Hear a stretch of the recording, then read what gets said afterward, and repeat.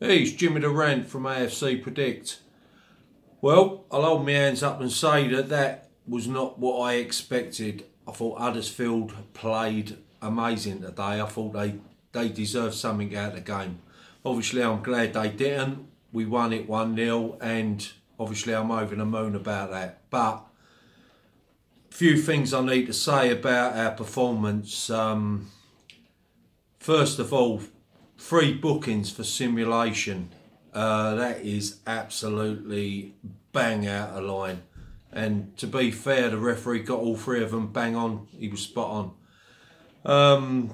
So all I will say is that I hope the consistency of the refereeing will carry on in that way.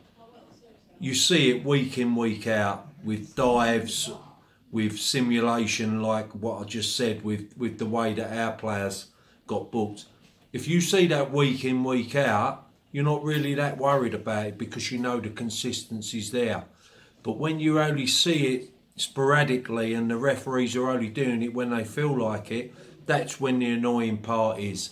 But the referee was spot on today. I can't fault him. I thought he played it as he saw it.